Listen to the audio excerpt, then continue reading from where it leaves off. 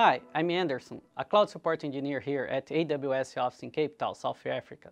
Sometimes customers ask me how do I create a custom Windows EMI.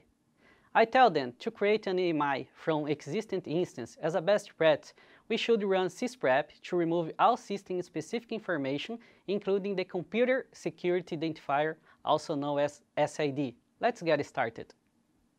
It's important to know a few things when using Sysprep.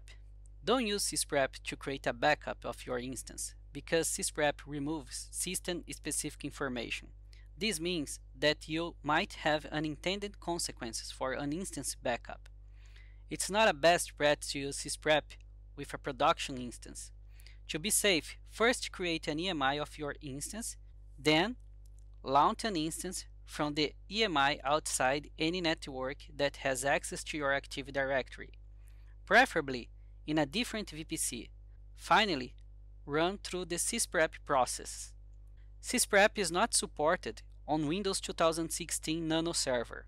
For Windows 2016 or later, use EC2 launch settings to initiate Sysprep. As you can see, I'm already logged in AWS Management Console.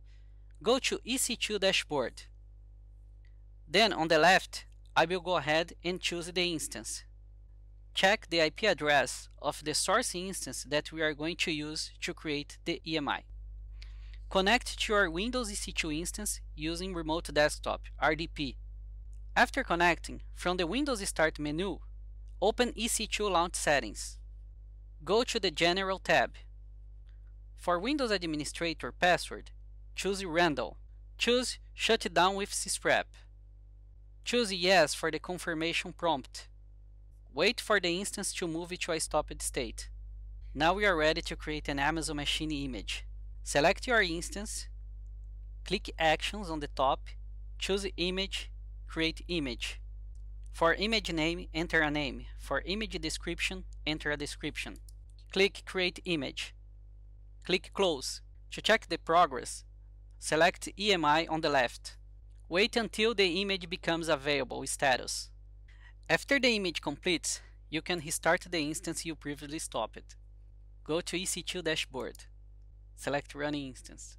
Select the instance, Actions, click Start. Wait until it's running.